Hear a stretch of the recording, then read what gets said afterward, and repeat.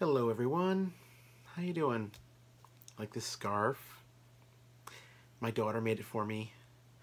Shinoa made a scarf, I think, for herself, and then she decided she wanted to make another one for me. And well, it's not very big, and it's kind of perpetually curled. I don't know how to uncurl it. So it very much was made by a 6-year-old, but she asked me what color do I want. I said red, and it's mostly red. It feels wonderful. It's very soft. And, of course, I already have a scarf that I like a lot. You've probably seen me. I think I've worn it in a couple videos. It's it's actually an officially licensed Doctor Who scarf, but it's like, whatever. I like the color, I like the length. And when I went shopping for that scarf, I went looking on craft stores for people who made long scarves, because anyone can make a giant scarf, literally. But they all giant catches to them, like you had to wait a very, very long time, or there was some kind of outrageous shipping fee, and eventually I just looked online. I was like, oh no, there's just an official scarf that someone could buy, and my mom bought it for me as a gift. So that's been my main scarf for, geez, at least 4 or 5 years now.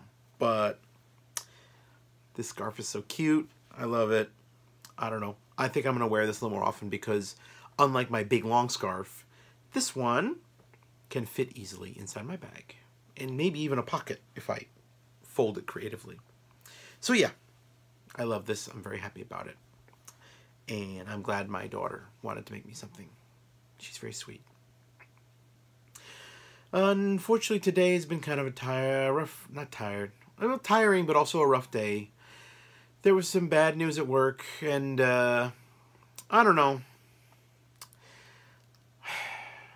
I'm not in any sort of jeopardy. Like, I didn't make a big mistake or anything. No one's looking at me telling you did a bad thing.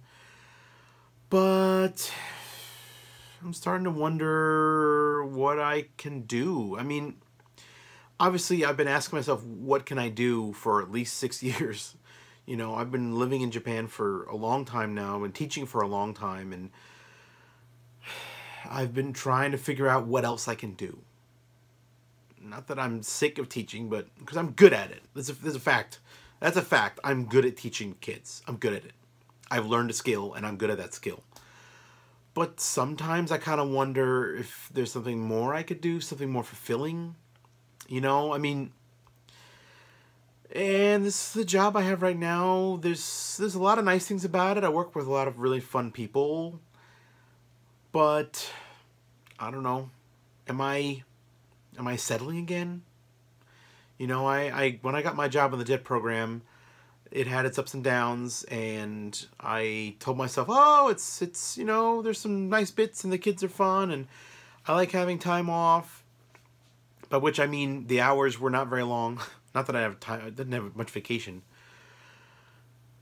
But after a couple of years, honestly, I should have just left. I should have said, oh, I'm done here. And instead, I stuck around. I stuck around way too long. And eventually, I kind of had to quit out of anger. I was angry.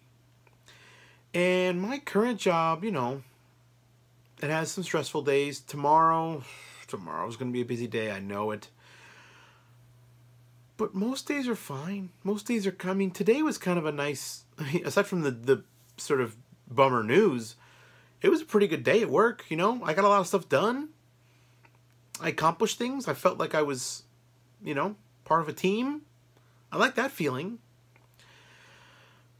But I'm starting to wonder if I need to be more aggressive in finding something else.